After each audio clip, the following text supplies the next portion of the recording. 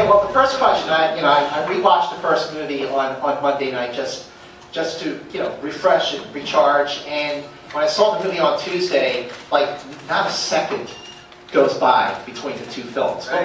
What was behind the decision to pick it up right away instead of like having like an older Violet, an older Dash, an older Jack?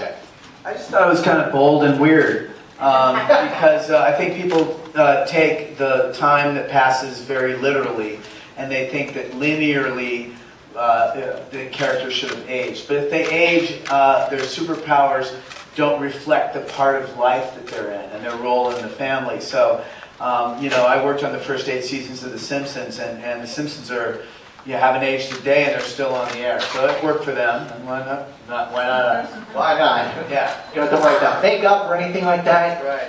But Nicole and John, there has obviously been a big leap in technology since the first movie. How did you really take advantage of those advancements and improvements to make Incredibles 2 really pop on the screen? Well, honestly, the technology has allowed us to make the film look more like what Brad intended to look like the first time. The characters are much more finely nuanced and developed. We were able to build a lot more sets more quickly. We've populated the world with a lot more characters that have hair and clothing. And that's stuff that, most of y'all don't notice, but actually that makes the world feel richer and more alive. Not to mention all the other visual effects stuff. And we've also got a lot of artists who have had 14 years to get better at their craft, and a lot of artists who were, some of them, kids when the first film came out, and it's a dream come true for them to work on this film. Well, one member here who wasn't even a kid when the first movie came out. Oh, man. So Huck, when did you see the first movie for the first time? And how did it come about that you're going to be part of Incredibles 2? Well, I saw the first movie when I was like 5 or something. Because He was becoming a man. my dad showed me it, and because he really loved the first one. And I really loved it too. And my favorite character was Dash. Probably. So, and That's unexpected. And when I got the audition, I was watching the movie over and over again. And when my mom got sick of watching it, I used the audition as an excuse to watch it again. What was it like being at the premiere the other day with everyone that you had made the movie with, and especially because you were such a big fan of the first one? It was amazing and overwhelming because, like in the beginning when I got out of the card, I was like, sign this, and I'm not used to that. Then when I got inside, I felt more welcome than I felt, and it was just really amazing to be there. Well, congratulations. Thank you. So a lot of people, I'm sure, have noticed, and certainly it's getting picked up a lot, is the role reversal with this movie between, Elastigirl and Mr. Incredible. I mean, Violet really steps up, and there's other things that happen in the film too, and we want to be careful of spoilers. But Holly, what was your first take when you first read the screenplay, however long ago that was, and saw that role reversal? Well, I didn't read a screenplay because there wasn't really one. The whole script? He's the screenplay. He was my walking encyclopedia. He Has ages. Yeah, he was my instruction manual. That's it right there. So Brad, I mean, we were like, yeah, it was a while before I truly realized what I was really going to get to do in the movie, and I was, really thrilled. But it was like a retroactive thrill, because over a period of months before I started gleefully singing during our recording sessions about how great my part was. But to me, it was just really fun. I mean, I don't think that this is a message movie in any way.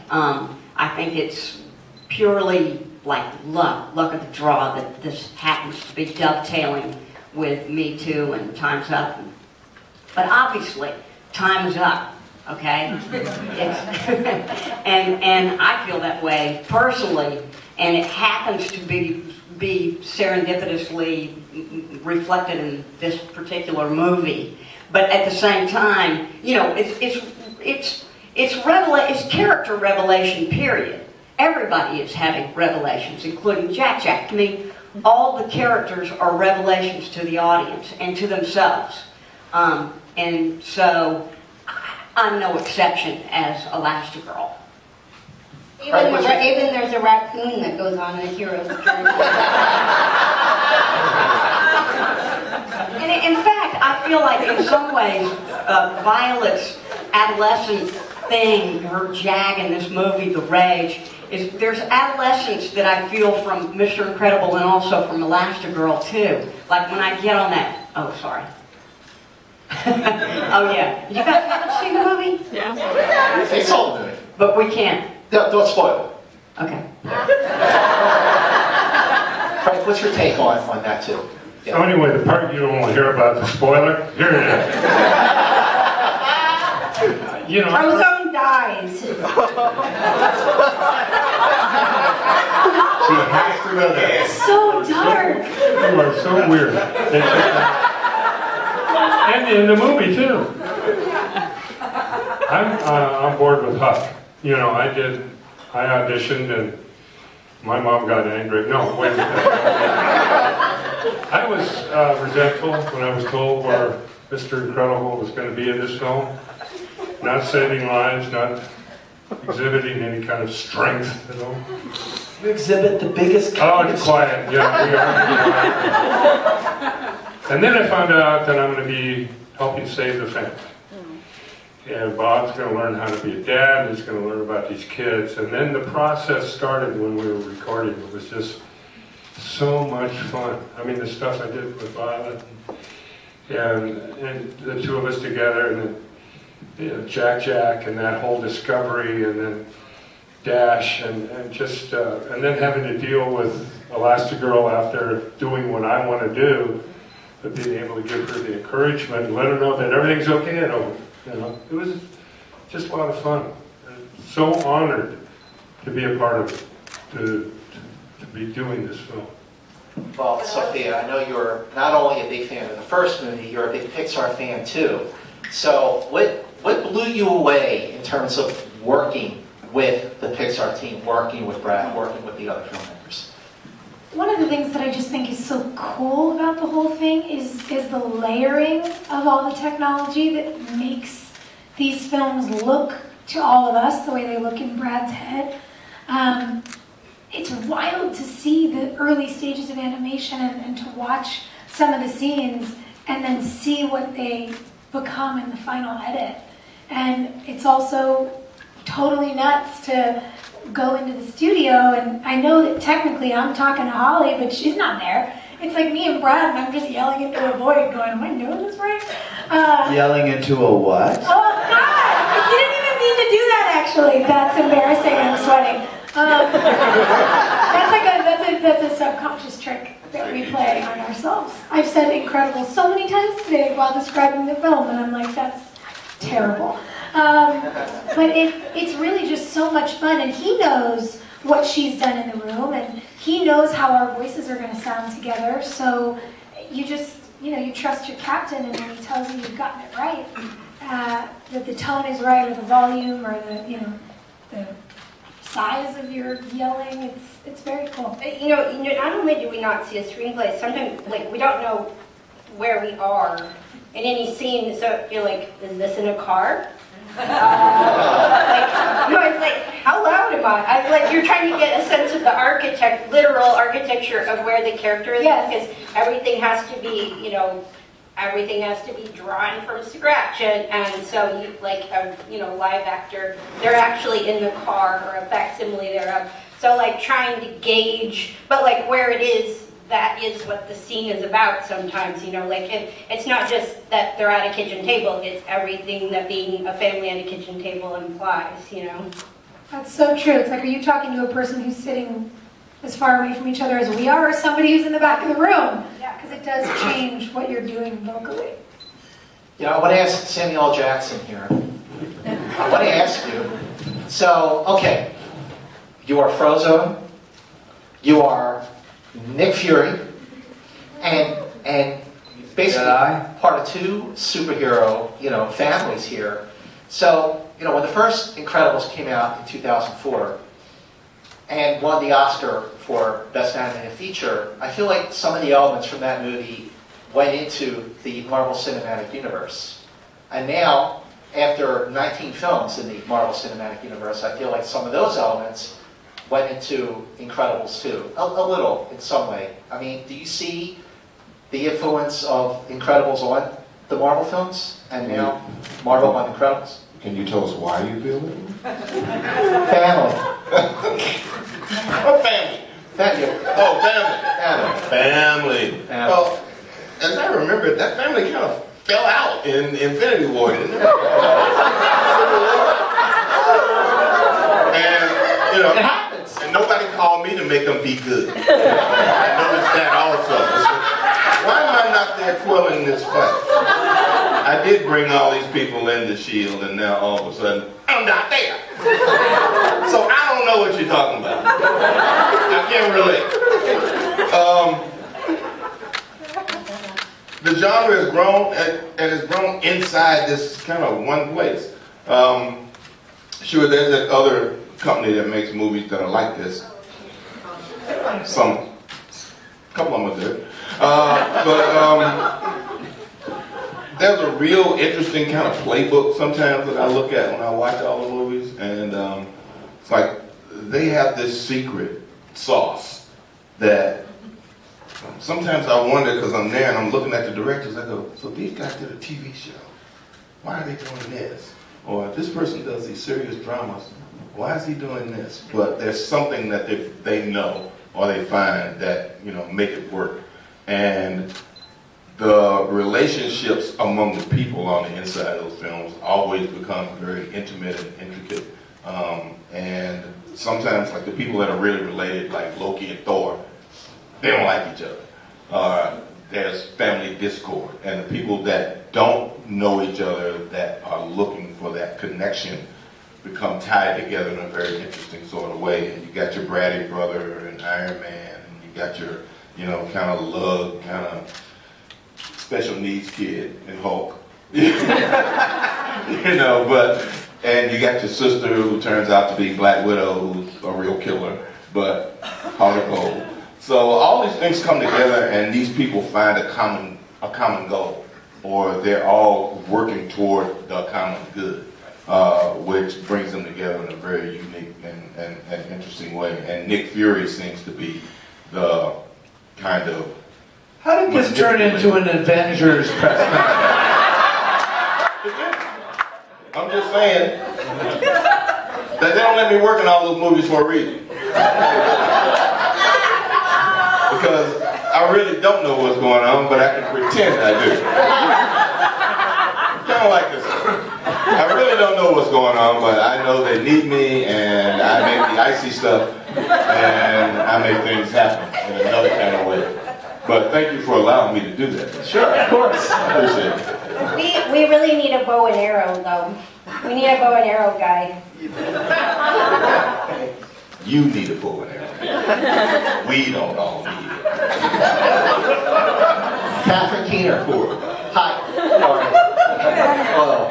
So, working on the film and, over the years, or the extended period of time that you were voicing the character, and then seeing the movie with the cast, with the crew, with the filmmakers on the big screen, like, what was that like for you to see the finished product for the first time? Because it's so different from live action. It was very thrilling and fun.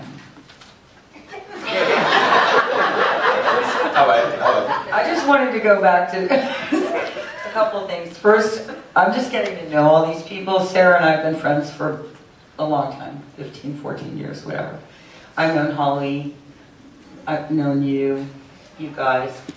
But I'm realizing that Brad kind of mined a lot of the inside of these people, in the characters. And like Craig was talking about, I was just talking to him about his kids, and he's a big mush dad, granddad, and you can see that. All of these people are awesome. I'd see any movie where Holly is a badass, regardless of gender.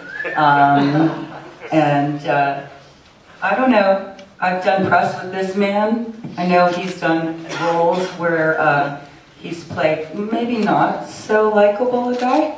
Is that right? But he actually is very, very sweet, and his character has that too. So I just appreciate how insightful you are, even though you're incredibly weird in a way, in the best way. It's a compliment. Yeah, no, I love it. But anyway, so what it was like for me. Can't fire her now. No, so anyway, what it was like for me to see that was, it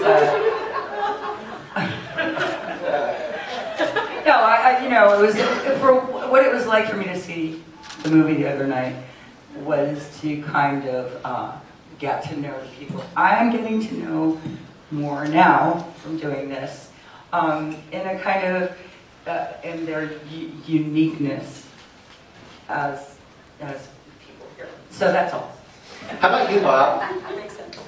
It was super fun to see it. I loved it. I've been knocked out by the visuals in this film, and I've only seen little moments from it in the course of recording this. So to see it in the big, beautiful color on the giant screen, I knew it was going to be amazing, and it's beyond all expectations. I feel like somehow there's new technology that you're not telling us about, but because it just looks, it's got such richness and depth that was a great treat. But again, like everyone else, I didn't read the whole script. There's never a whole script that you can read.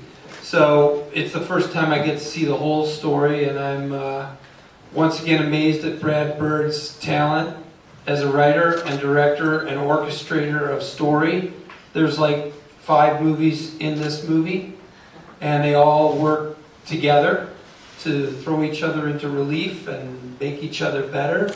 And it was a hell of an experience. And everyone in my family, including niece and nephew, young, my son and daughter, older, teenagers, everyone related to, they enjoyed the whole story, and everyone related to different characters and themes, because there are so many, and they're delivered on so well.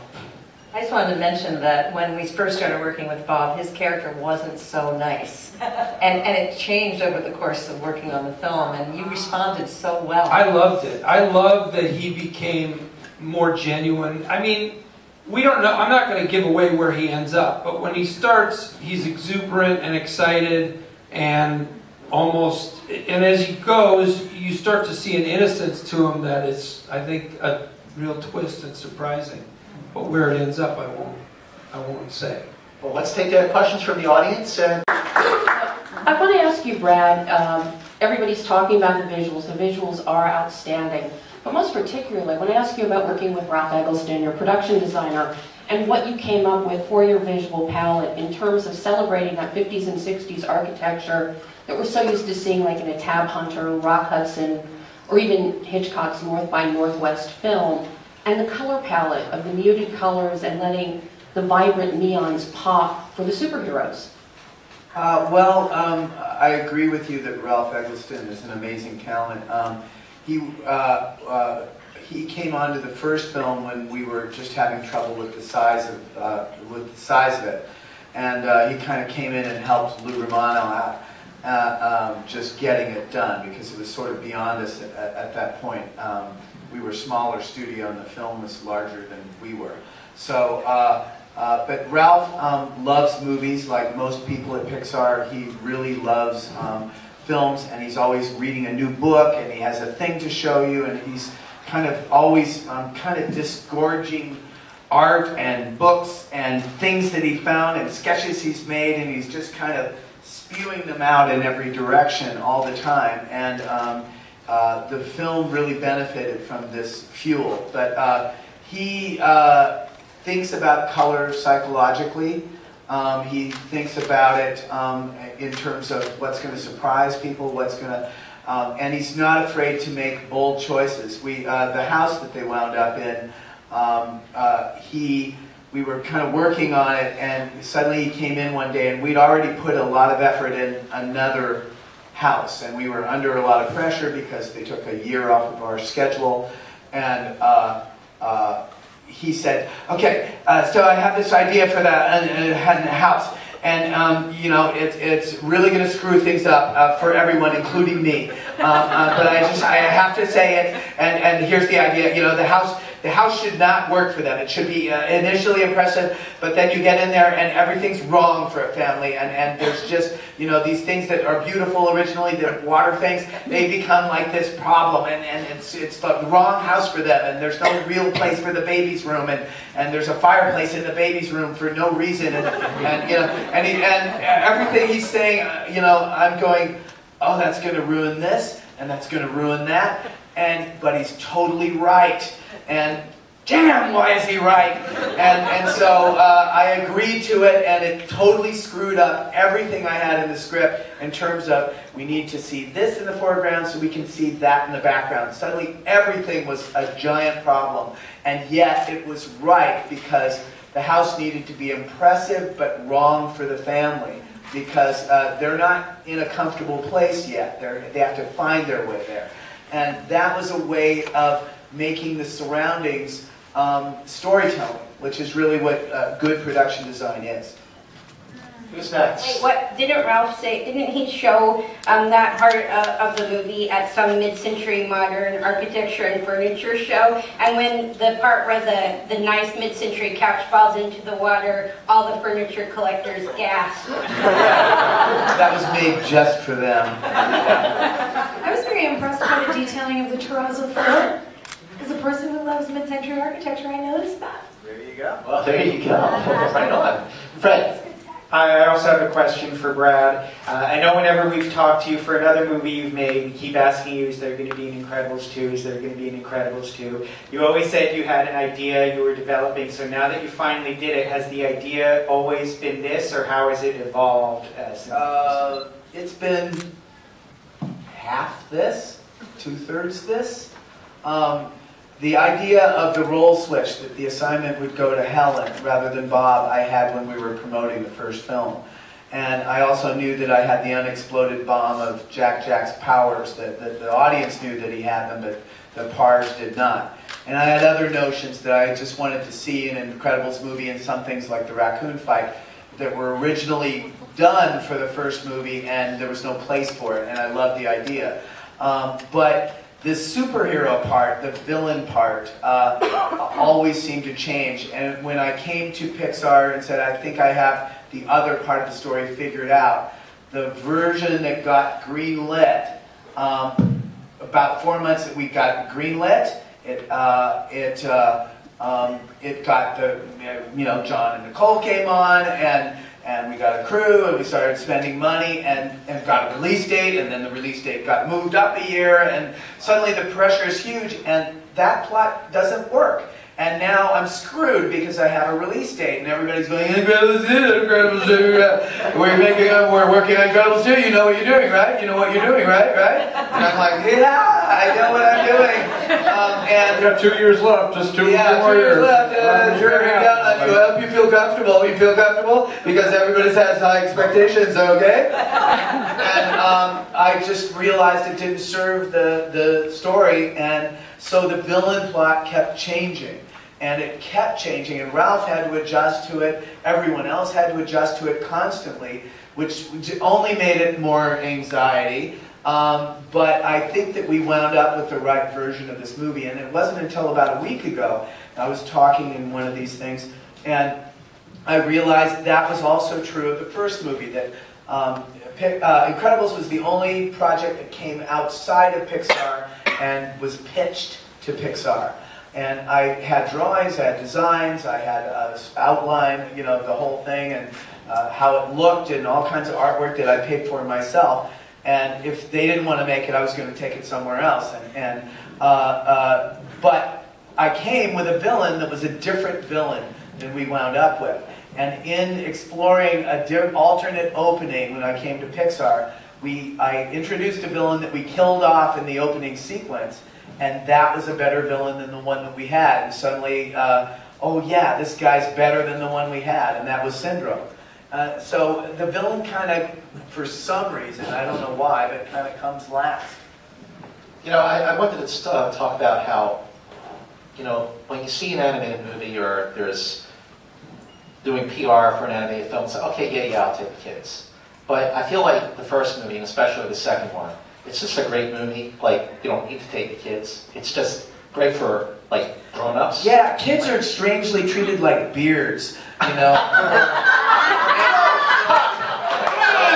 I'm a single guy, but I want to see this. I found a kid. Can I come in now? Here's this kid. He was roaming the streets. I told him I'd pay for his ticket. Will you let me in? And it's like, no, man. It's an art form. You know, it's like it's for anyone that likes movies. And you don't need to have a kid. And you don't. People are constantly coming up to me. My kid really enjoyed it. And I go, did you like it? And they go, oh yeah, sure, but Billy really liked it. I'm like, I made it for you, and Billy can come, but I'm not a kid, and I made it something that I would want to see, and we're not kids, and we worked on I'm this. a kid.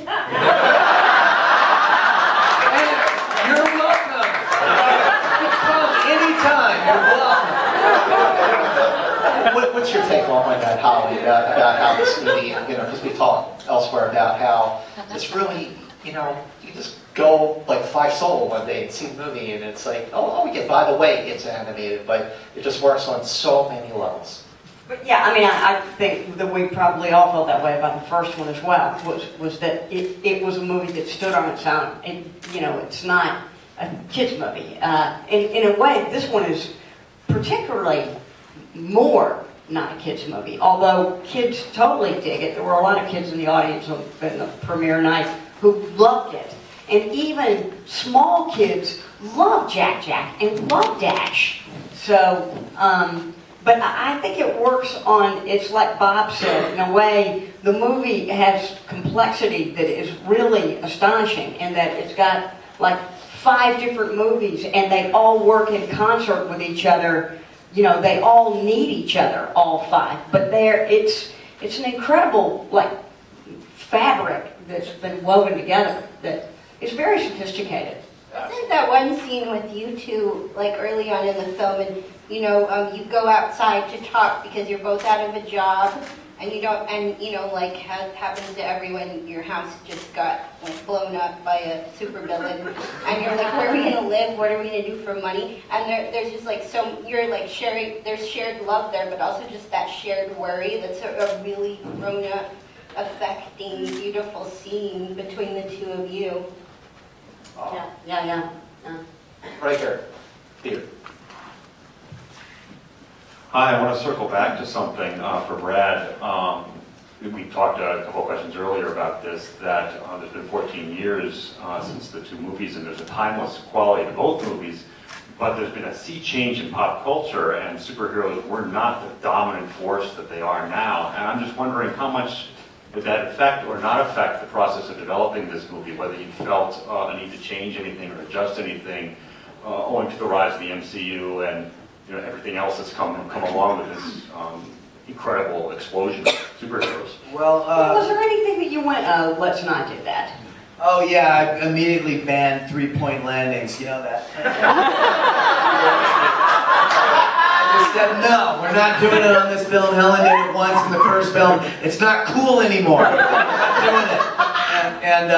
But really, the thing was, God, I'm such a blur now. What was the question?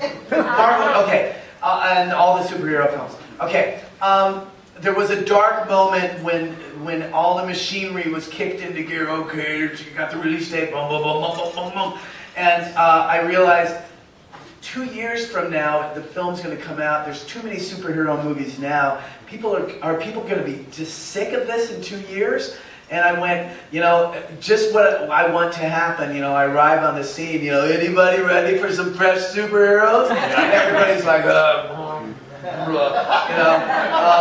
So I had a dark moment, and then I realized that what excited me about the idea in the first place was not the superheroes. It was that it was about the family dynamic and people's roles in different parts of their life, and how superheroes, that genre is like a twisted lemon that you squeeze on top of this. It's not what the movie's about. And then I got excited again because to me families are kind of a continent, of fresh opportunities because it's so universal. And so I got excited again when I thought about it that way. And that was really what excited me about the first movie. And also, I rehearsed the three-point landing. After a while, it doesn't work. Who's next? Yeah, right here. Yeah. Hi guys. I wasn't sure what to expect from Jack Jack coming into this movie. We had such an explosion with him at the end of the first film. He turned out to be one of my favorite characters, but probably because of his partnership with the raccoon. And I just wanted to know, where did that come from? How did you guys, decide to give Jack Jack an animal villain? And yeah. Well, that was one of our key artists on the first film who helped design the characters and came up with a lot of great ideas. His name is Teddy Newton.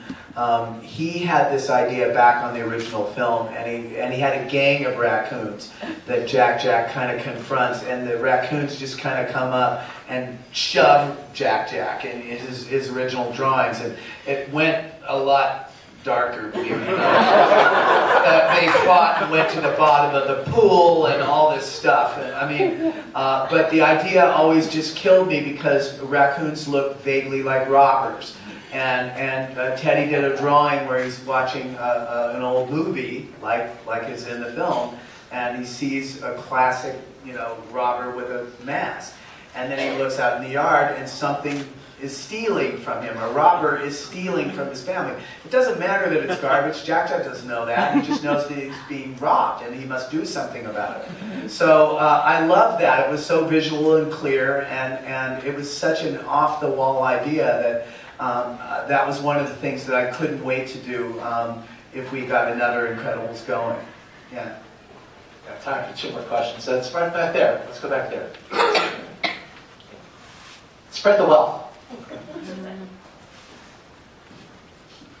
For Holly, Craig, Sam, ever since the first movie came out, do you have kids come up to you, recognize your voice, associate you with this movie particularly? Kids don't do that.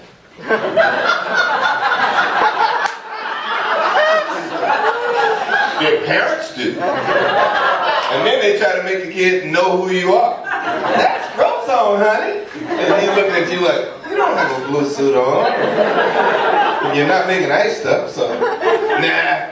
So, where's my super suit? I mean, and they have to give them a catchphrase, but they don't know who we are from now. Yeah. Now, as they got older, like the kids that are going to be now, the kids that were 4 and saw the movie are now 18. So they've been waiting. They're knocking little kids over to get in line. My daughter's 35. She's knocking big kids over to get in line. So, they understand that part. But no, we don't get a new audience because we did a movie that kids really like.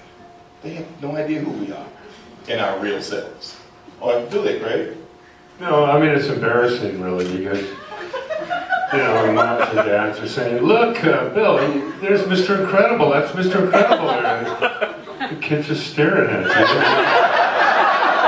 They're going to take a picture with Mr. Incredible. This kid don't know who I am. Okay, well, say something like Mr. Incredible. Go ahead. And then well, pick something heavier. It's been 14 years. I don't remember what I said in the first one. Okay, how about this? It's showtime. Pick up my car. The kid is like, lift my car up. Yeah. It's just embarrassing.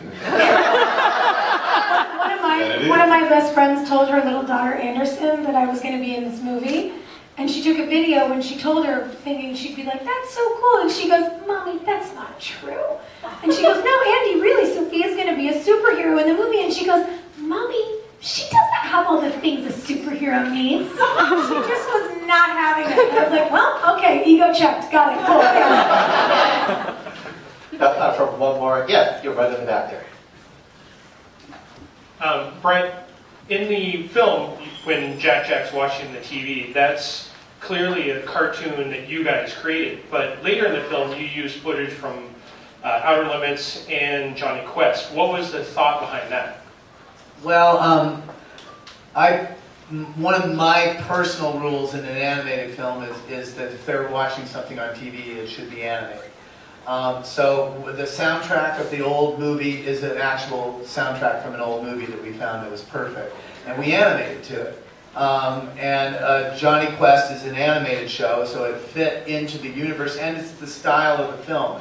It's that kind of action-adventure style from the early 60s, so it fits with our film. Outer Limits, we only used the beginning of it because it's still abstract. It's still lines and things. It's not visual photographs. And that part fit really well with the screenslaver thing. Because they're talking about taking control of your TV. And I just remember when I was a kid, that scared the crap out of me. That TV once a week was being controlled by who? Aliens? But I couldn't leave the room, but I would just be hiding from the TV because it was being taken over. We control the vertical, we control the horizontal. And I'm like, they control the horizontal.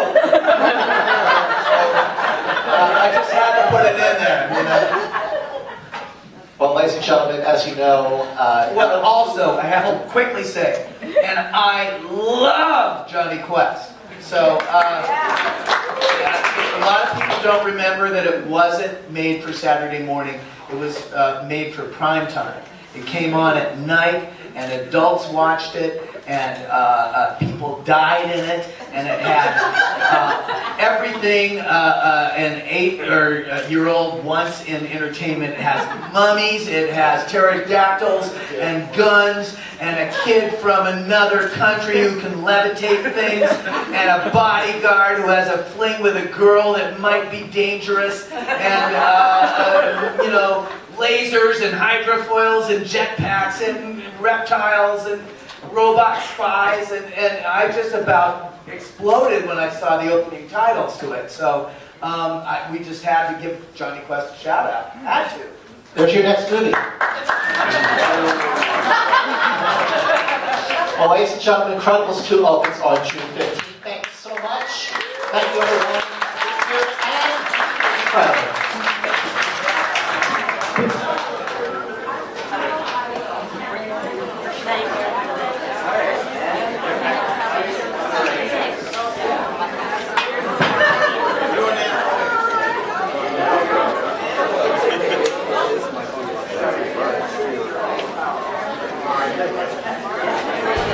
No.